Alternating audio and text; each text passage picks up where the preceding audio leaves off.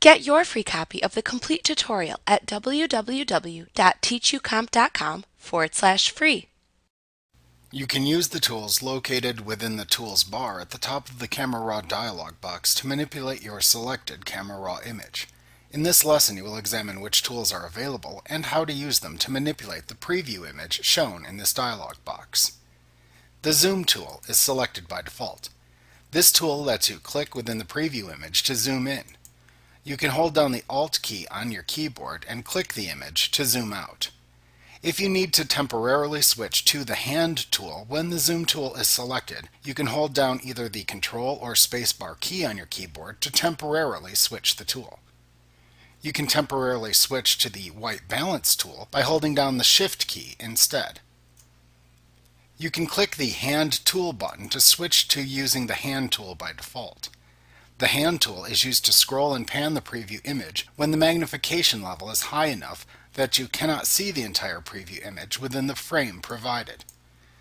You can simply click and drag the preview image when using the Hand tool to move the preview image within the frame shown. If you need to temporarily switch to the Zoom tool to zoom in when the Hand tool is selected, hold down the Control key on your keyboard to temporarily switch the tool.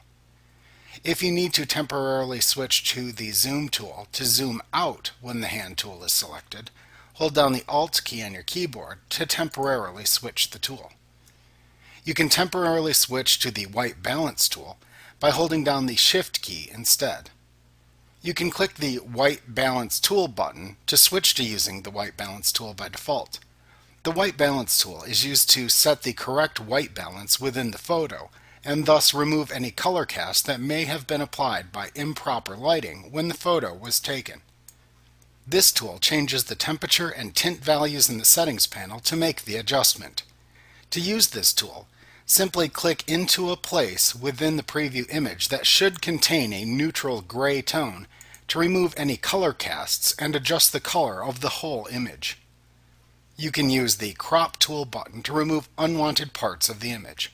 In its most basic use, you can click the Crop tool button to enable the tool, and then click and drag to draw a bounding box over the part of the preview image that you want to retain. Then click another tool within the Tools bar, or press the Enter key on your keyboard to finish cropping the preview image. However, you should also note that this tool has many other settings that you can apply.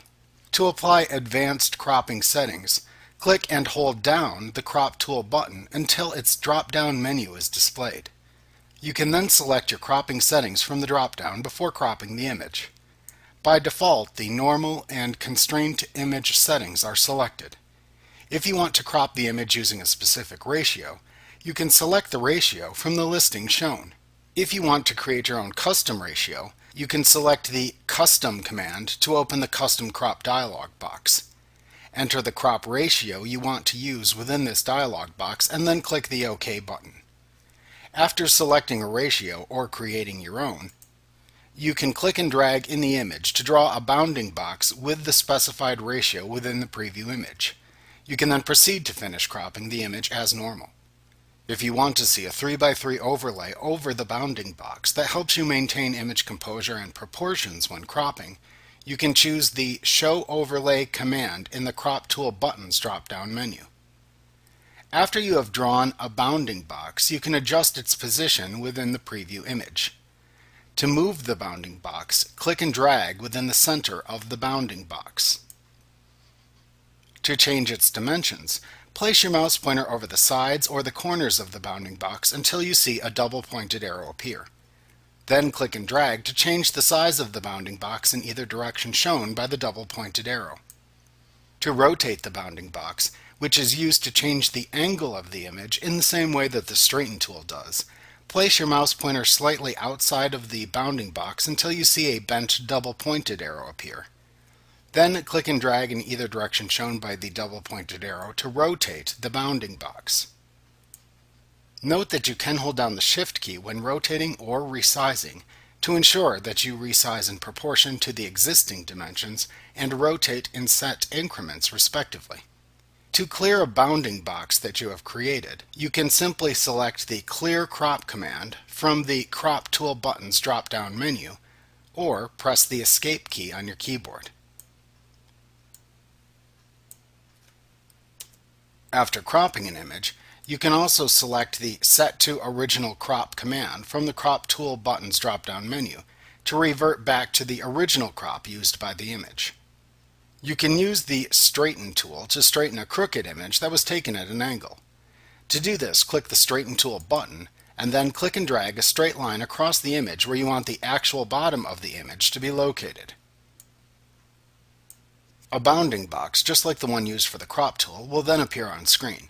You can adjust the rotation, size, and placement of this bounding box just as you can for the crop tool if needed. When the image is ready to be straightened, click another button within the Tools bar, or simply press the Enter key on your keyboard to accept the changes you have applied. To correct red eye or pet eye within an image, click the Red Eye Removal tool button. If needed, you can then use the pupil size and darken sliders that appear in the settings pane at the right side of the dialog box to set your desired levels for both settings. When you are ready, you then click and drag over the red eye or pet eye that you want to correct within the image. The correction should occur automatically according to the settings you specified. If the program cannot find any red eyes in the area you selected, a message box will appear and prompt you to redraw the areas that include the eye and some of the face so that it can make the corrections. To access the Camera Raw Preferences dialog box, click the Open Preferences dialog button in the Tools bar. In the General section, you can choose to save image settings in either Sidecar XMP files or in the Camera Raw database by making the desired selection from the drop-down menu. You can also choose to apply sharpening to either all images or preview images only by making the desired selection from the next drop-down. In the Default Image Settings section, you can check or uncheck the checkboxes shown to either apply or disable each setting that is listed. The settings are Apply Auto Tone Adjustments, Make Defaults Specific to a Camera Serial Number, and Make Defaults Specific to Camera ISO Settings. In the DNG File Handling section, you can check or uncheck the checkboxes shown to either apply or disable each setting that is listed.